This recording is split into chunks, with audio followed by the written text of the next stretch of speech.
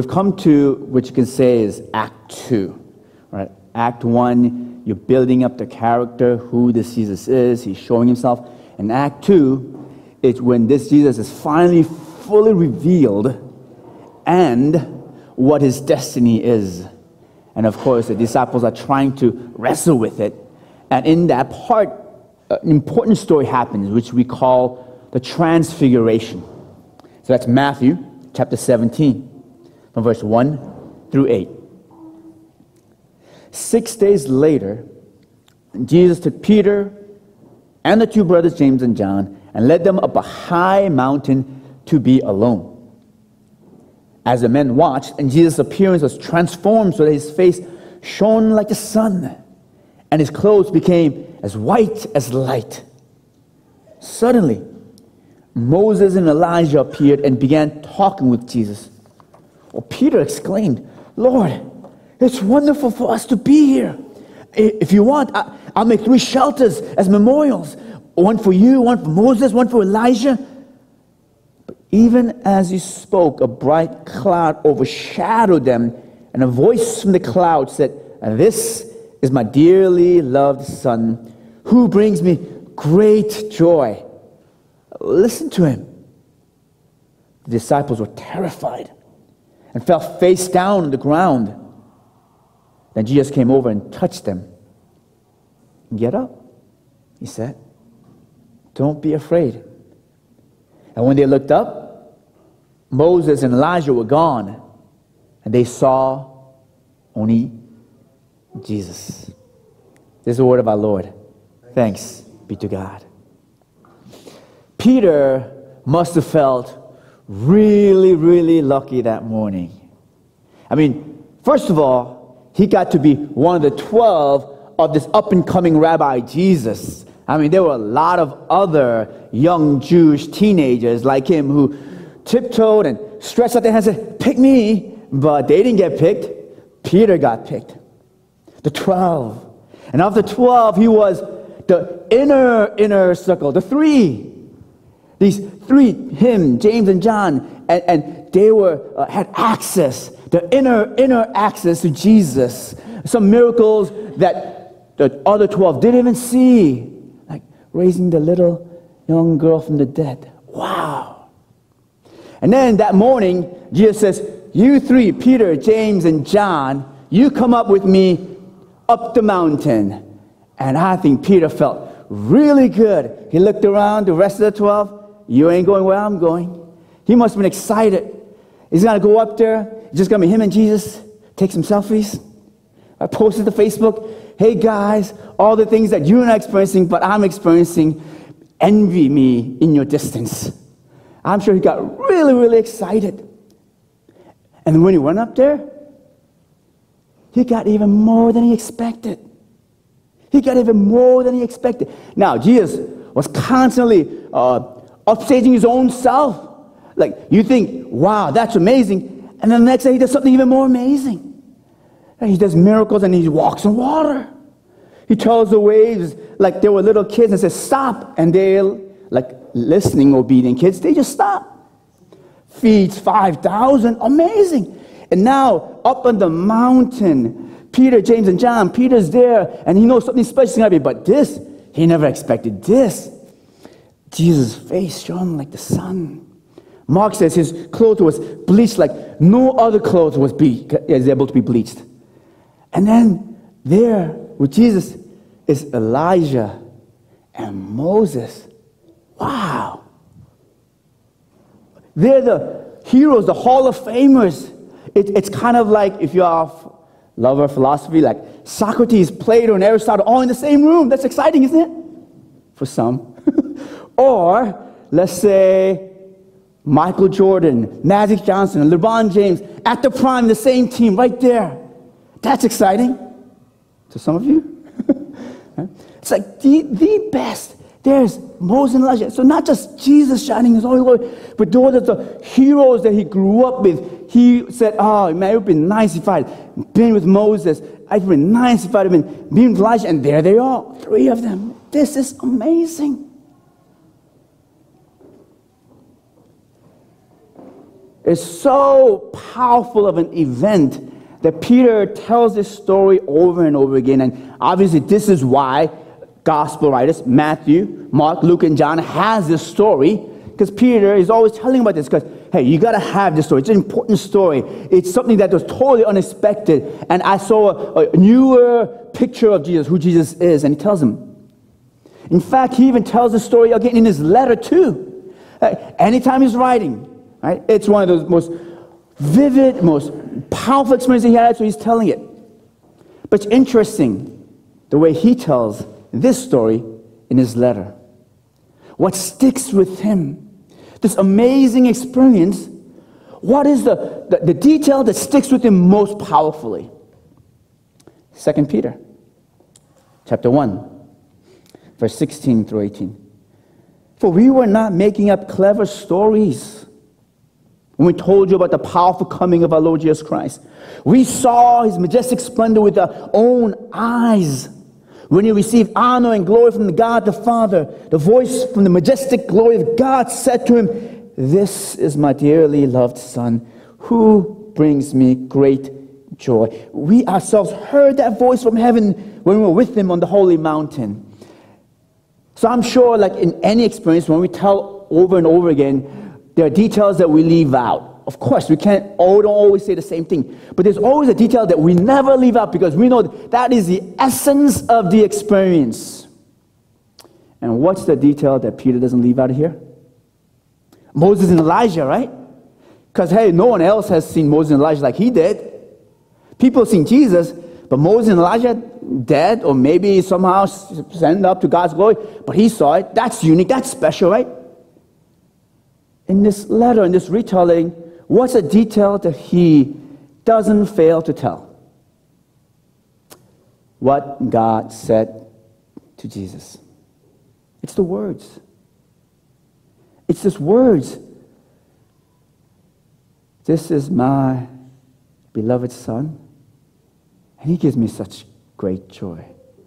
In one sense, it is not miraculous at all. It's just words. Human words. Human words identifying a deepening of relationship. Something that we all long to hear. Something maybe Peter would have loved to hear from his dad. It's not about the sudden appearance and the sudden disappearance of Moses and Elijah. It's not even about the sun shining face. But it's these words that is most essential to his experience. And so today I want to share with you about these words. I want to consider these words. Why this is so important. And I pray that these words will be lodged deep into our hearts this morning. The first point is this. It's because of these words that I trust this story. That this is not a cleverly made up story, that it really happened. Because you see, these words is the most unexpected word from the lips of God at that moment. It's not something that they could have come up with. That a God who created all the universe would make such a complete, utter confession of love and affirmation. There was no precedence. You know, he knows that God is loving, but in the Old Testament, God is also a God of judgment. He judges. And gosh, when people don't listen, he'll bring out the rod. Noah's flooding, the 10 plagues. And even as Moses was leading the people, when they sinned against God, the Levites went and they speared the people who compromised.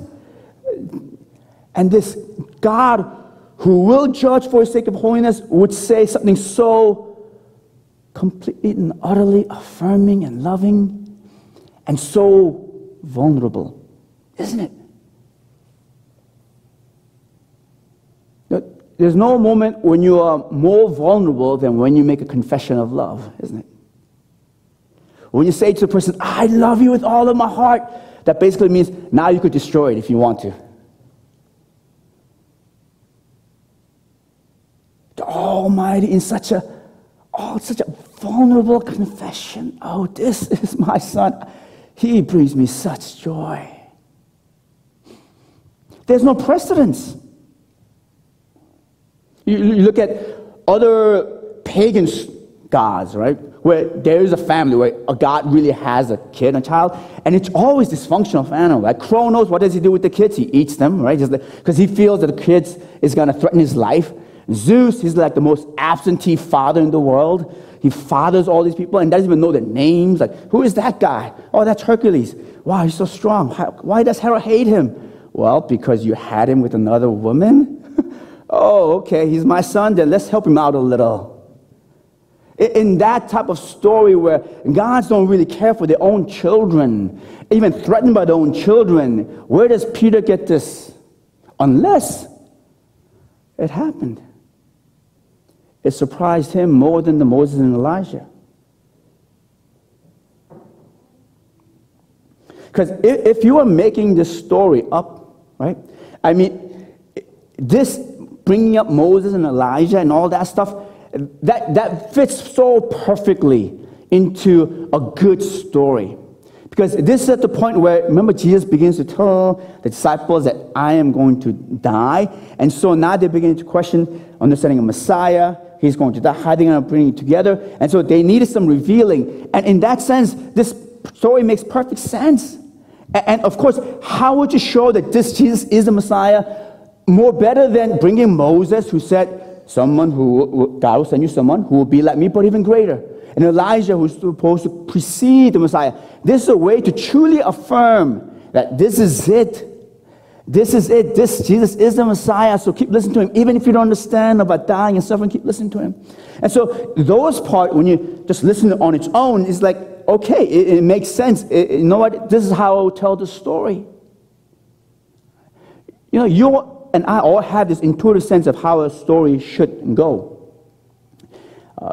We were watching Lord of the Rings, and my son Ian said, you know, in every hero story, there's always a mentor. There's always a mentor, right? So for example, you have what Harry Potter has, Dumbledore, right? And Luke Skywalker had Obi-Wan Kenobi, and Frodo had Gandalf. It's like, they all have mentors. It's like, man, yeah, you're right, you're pretty brilliant. Your dad must be really smart, right? And they all die. You're right, they all die. The mentors have to die at some point for the hero to rise up. And they're all white and have beards. You're right. They gotta have beard. Right? There's a pattern to it. And in one sense, Moses and Elijah, there's a pattern to it, of course. There's the water, baptism. There's a desert, temptation. There's a mountain. It's all part of this story, this pattern that all heroes are: Moses, Red Sea, mountain, and the desert. Elijah, right? Desert, no rain. Praise, rain, baptism, water, goes up the mountain when he realized that even that's not going to change the king's heart. So there's always this thing. So it all makes sense. And if you had only that, then yes, it's all made up. And it's a great hero story. But all out of nowhere, God, the Creator, says, this is my son, whom I love and who brings me great joy. So Peter says, I'm not making this up. I mean, this surprised me. What? That God would say such an utter confession of love in such a vulnerable way. Second thing is this. Even though it's that words that makes us believe that this event happened, we still don't believe those words to be true. Most of us struggle with it. Tertullian was a pagan lawyer, and he became a Christian. And one of the reasons he said he became a Christian was because the doctrine of Trinity. Why? Because that makes no sense, and no one will make that up. It's like if you're going to start a religion, then you don't go with, oh, well, then there's 1 and 3 and 3 and 1. You get it? Like, you don't start with that. You want to try to bring in as many people as possible. So you want to be philosophically reasonable and rational. The only reason why anyone would say one God, 3 person, one God, is because they had an experience. They can't deny it. So this is part of what we believe in. So he said, because Trinity doesn't make sense, I believe it to be true. In one sense here, again, that's what I'm saying. That these words from God doesn't make sense. So this event must be true. And yet, those words, the reason why it doesn't make sense to us, still makes us doubt that these words are true. Which is that you and I, we live in a broken world, and we have never fully experienced these words ourselves. Oh, I did. When you were 2, probably. When we were little, when we were a baby, of course, fathers and mothers should shower with kisses and loves and kisses and loves. I love you, my honey, honey, sweet pie, pie, pie, or whatever it is those parents called you guys, right? I love you, I love you, I love you. But did your father ever gather your friends and say to them, this is my girl, this is my son, and it gives me great joy when you're at 30, 31, 32, in midst of life and struggling?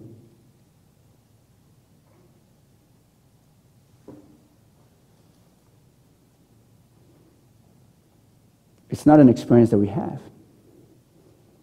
And so we doubt whether it's really true that God will say such unconditional affirming love, vulnerable confession. We live in a broken world. We seek this utter affirmation, but what we often experience is judgment. And as we age, we get less affirmation and we get more and more judgment. So much so that we reverse the cause and effect. We think that when we're older and we still need affirmation, it's a sign of weakness. Right? To be mature is to be able to live with that affirmation. But that's reversing the cause and effect. We're trying to make a story for the fact that as we grow older, as we struggle, as there are more people whose eyes are on us, that we feel inadequate, unloved, failures. Richard Rohr is a Jesuit priest, and he worked as a prison chaplain for 14 years, and he says this, very rarely will you find someone in prison who had a good father. He says this, and this quote, the rage in the young man who never had a dad or had an alcoholic father, and he says women too, or emotionally unavailable father or abused father is bottomless. The rage that a young man or woman has is bottomless when he has absentee, alcoholic, abusive father or mother. And so he realized that after 14 years, his ministry is not just to help the people who are in prison, but help men so that they wouldn't go in prison. And he started this men's retreat where basically is that you are loved. No matter the experience that you had. And it's difficult. It's so difficult. But even our fathers, right? The fathers and mothers who are supposed to give us affirmation, even they struggle with it too, don't they? Now, I'll be honest. I mean, my father is a good father. I love my father. But I've been judged by my father. And I'll be honest, I've judged my children too. I said I won't. I've made a promise. I remember we were in a baseball game, and then one boy just he was playing third base, the ball just rolled under his legs, and his father cried out in front of everybody, "What's wrong with you?" And, you know, I know he didn't mean that, what's wrong with your being, but a child doesn't parse all that, right? And I said, wow, I never want to say that. I never want to say anything like that. But I'll confess, there are these 2 times those words just came out. And I apologize profusely, but words are like things that you throw in water. You really can't call it back. Words. We've been judged. We judge others. We judge even our own children. That's the world that we live in. And so when we hear this, when we even sing the songs, and what a beautiful, what a wonderful praise. But after the praise, do we still hold on to that? Do we still believe it's true that God could love me in that utter, complete, vulnerable way? That God takes delight in my life? Do you believe that? In the core of your heart, do you believe that? God takes delight in you. We struggle with it, don't we? We struggle with it. But here's the third thing. But there's nothing more truer than those words in this life. There's nothing more truer in this world than those words. And God says to you, you are my girl, you are my boy. I love you, and you give me joy. For several reasons. For one thing, it is actually the very reason that you doubt those words is also the evidence that those words are true. See, when we don't receive that full affirmation, when we don't get that from our parents, our hearts break, don't they? Or as this Richard Rohr said from his experiences, that there's this bottomless rage in us. Now, if we were created to not receive that love, then that lack of love shouldn't break us so much, shouldn't anger us so much, shouldn't hurt us so much, but it does, because it is what we're supposed to receive. Do you understand? Like hunger, right? And C.S. Lewis uses this argument too, right? For another point, the reason you're hungry is because there is something that you are hungry for.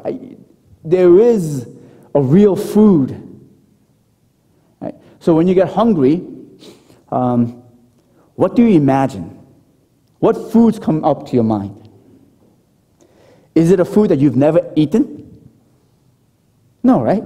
When you get hungry, there's a specific food that your whole body craves for. Right? It could be a hamburger. It could be some pho noodles, right? Whatever it is, sushi. Or maybe it's like several of the foods just going around and around. But it's a specific food, some food that you've tasted, some food that you know you've eaten, you've experienced, and that's what you hunger for. You don't create something you've never seen. And so for us to long for this affirming love means that there is this affirming love. The very brokenness of our heart when we don't receive it means there is such perfect love. That even as affirming as our fathers and mothers might be, and yet it hasn't completely fulfilled my heart, means there is a perfect love that exists because we hunger for it. And wouldn't that be God? Wouldn't that be God, the perfect being?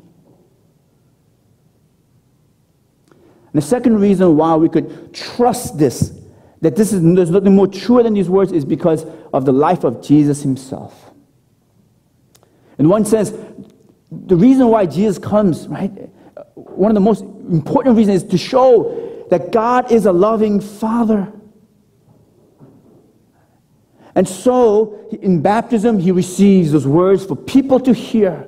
And so in transfiguration, he received those words for people to hear.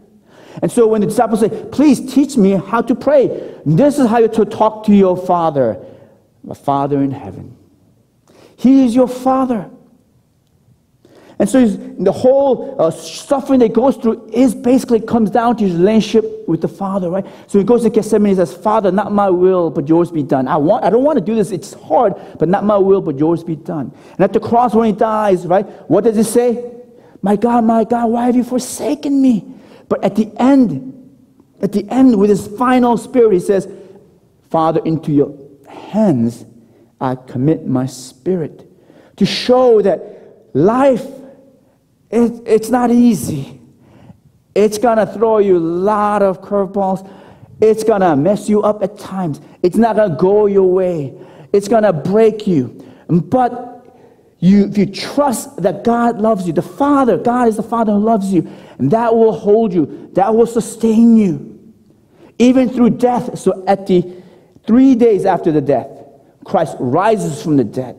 And it is God's faithful love, the Father, who brings back the Son. And so in our creed, when Christ rises up, we say, He ascended to sit at the right hand of the Father. It is all about this intimate relationship between the Father and the Son. And when the Son sits with the Father, it is not so much a display of power, but a display of intimacy restored. He is with the Father now. I'm with the Father. The whole life of Jesus is an evidence that there's no more truer words than the fact that God loves you and me and is delighted in us, even if we're to go through such hellish suffering as the cross and death.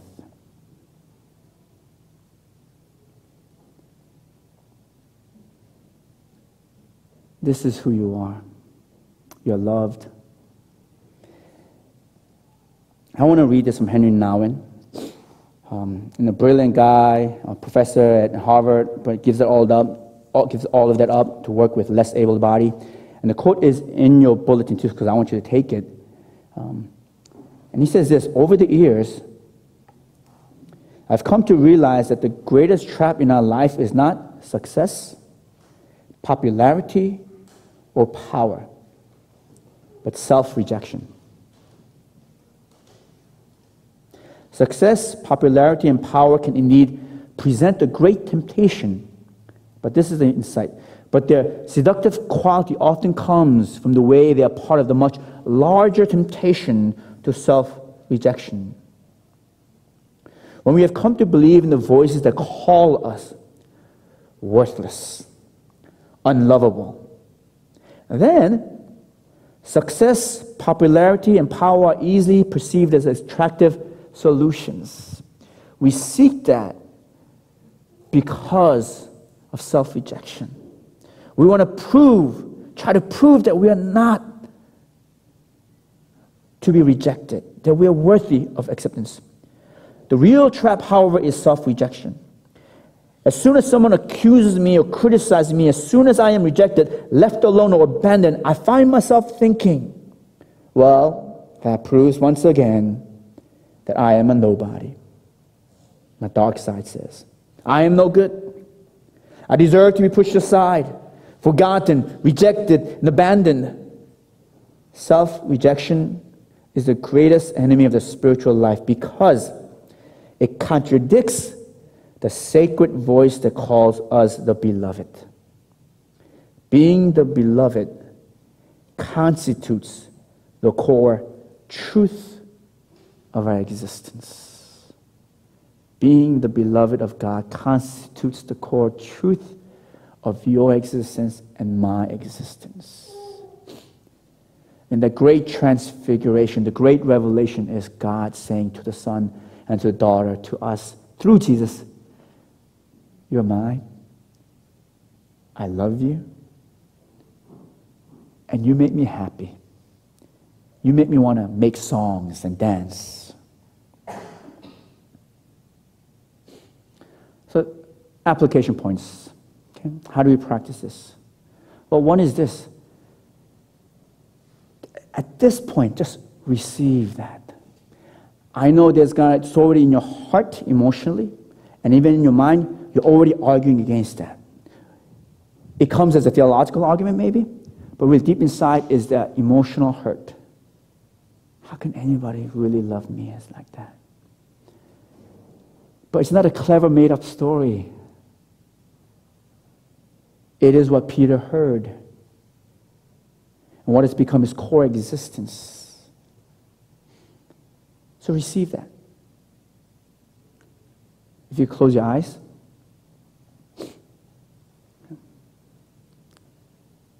receive these words. You are my beloved, and you bring me great joy. If you could open your eyes. Just receive it, and one of the simple things we can do is we can rest in this every day. Why? Because you will hear the contradictions all throughout your day. You will. And so one way to battle that contradiction is to rest in the truth. It could simply be just in the morning, but any time during the day, just sit. God, I am your beloved. I bring you great joy. This is not the self-help thing. I am great. I am successful. No. Of course, you and I are broken. Our being loved is not conditioned upon being a better Christian, being a holier person. It's not that. You're just recognizing that you're unconditionally accepted. It's not about going in the mirror, trying to rise yourself up. It's admitting that there's nothing you can do to make yourself better. What you can do is just receive who you are. The second thing is this, to affirm this in each other. Okay? Quite often, what we come to believe about ourselves is all intermingled with what we believe about the others. When we cannot believe that the other person is loved by God, then it's very difficult for us to believe that I am loved by God. It's just interconnected.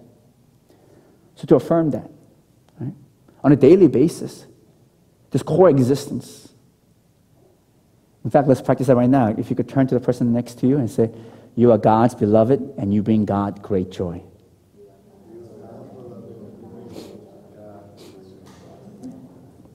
And affirm that in your own relationship too. Okay? So, for example, if it's your wife, then you're my wife, my beloved wife, right? And you bring me joy. My child, you are my beloved child, and you bring me joy.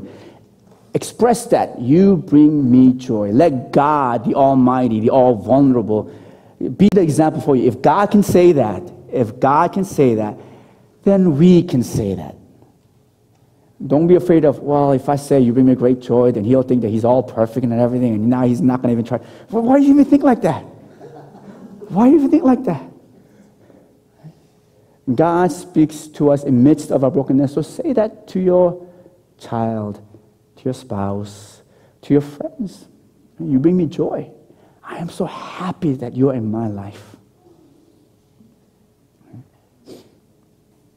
I close with this story. This past week, I went to DPAC, the theater, and it was a concert held by Reality Ministries by Susan McSwain, a good friend of mine. And it's Reality Ministry, basically ministry to less able people. Right? And so, not to push them aside, but to create a community with them.